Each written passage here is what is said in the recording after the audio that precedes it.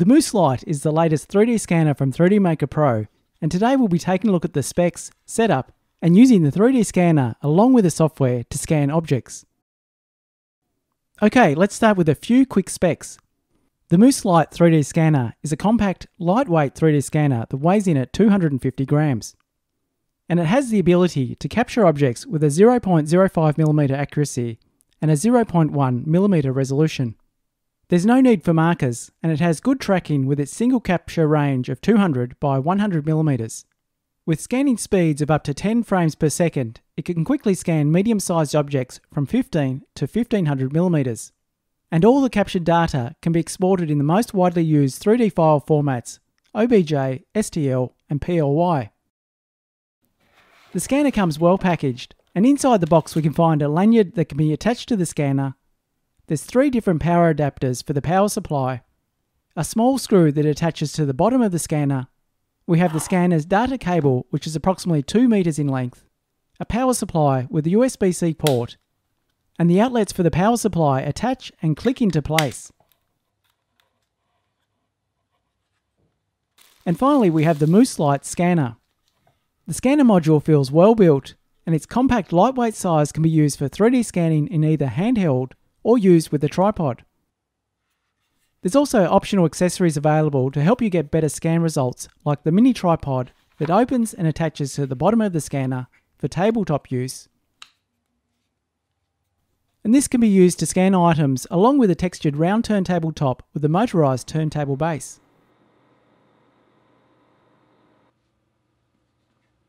The setup of the scanner is super easy, and at the back there's a USB-C port for connecting the data cable. And the included right-angle USB-C cable just plugs into the back, and it sits nicely within the cutout of the back of the scanner. At the other end of the cable we have 2 connections, a USB-C and a normal USB. The USB-C connects into the back of the power supply, and the other USB cable plugs into a computer.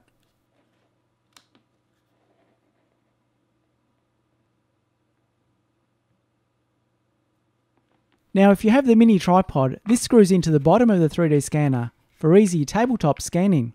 The tripod legs open up for it to be placed onto a desk, and it can further extend to suit the scanning needs. The optional turntable base is motorised, and it's used to rotate a small object. There's a micro USB cable which plugs into the side port. Then the textured turntable top sits on top of the base. The unit is powered from a USB port on a PC, or it can also be powered from your own USB power supply. With the scanner set up, next is to install the software. The latest JM Studio application is used to capture, edit, and process the scanned data. On the left side are basic tools for viewing, object selection, transform, and external mapping.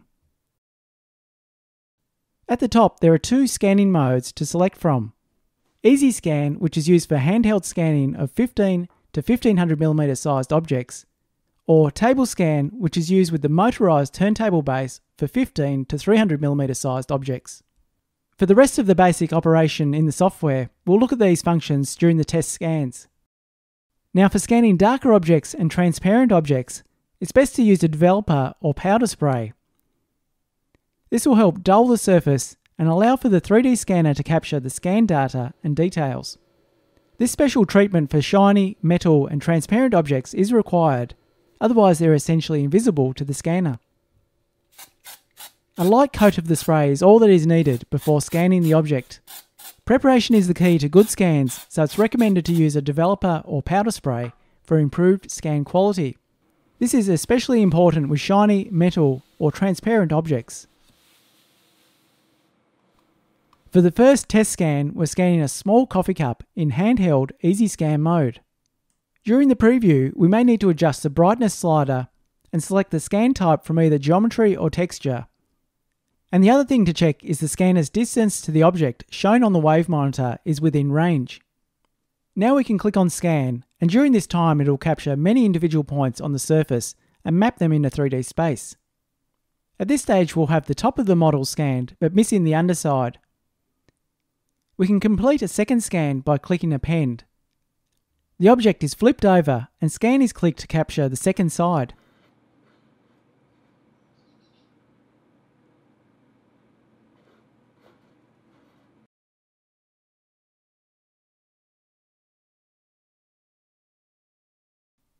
The next step is to remove the turntable plate from the scan data and clean up any of the excess noise with the selection tool and by pressing delete on the keyboard.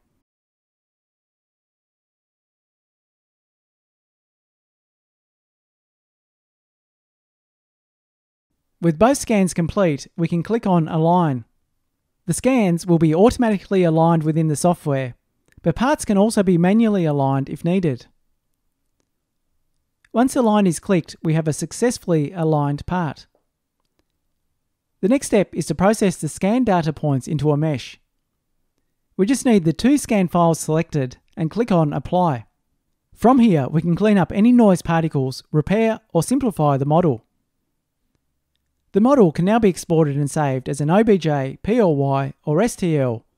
Then it's ready to slice and 3D print, or used in CAD software to modify the mesh or to create parametric models. The 3D scan of the coffee cup turned out well, and it was a quick and easy process. The software is easy to navigate and user-friendly, and it makes completing the scans a breeze. The next scan is of a concrete pot, and again we're using the scanner in easy scan mode with manually turning the turntable plate. Using the scanner in handheld allows us to move around and to capture more detail on the inside of the pot. Scanning speed is fairly quick and easy with steady movements, and I found the tracking to work really well.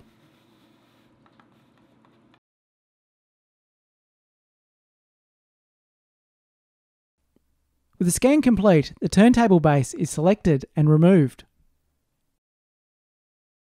From here, we can click on Process to turn the model into a mesh. There's a few noise spots around the model, and these can be fixed with the Remove Noise tool. The holes are then filled automatically with a repair function which will fill all the holes on the model, or you can always take additional scans to cover these areas. The file is now ready to be exported as an OBJ, PLY or STL. Overall, for a quick test scan, the scanner captured an excellent and impressive model of the concrete pot, and it proves to be a versatile and handy tool for capturing objects. For the final test scan, we're using a black race boot. A total of 2 scans are completed on the top side and 1 of the underside of the race boot to capture all angles. The scans are quickly cleaned up within the software and manually aligned by selecting 3 surface points.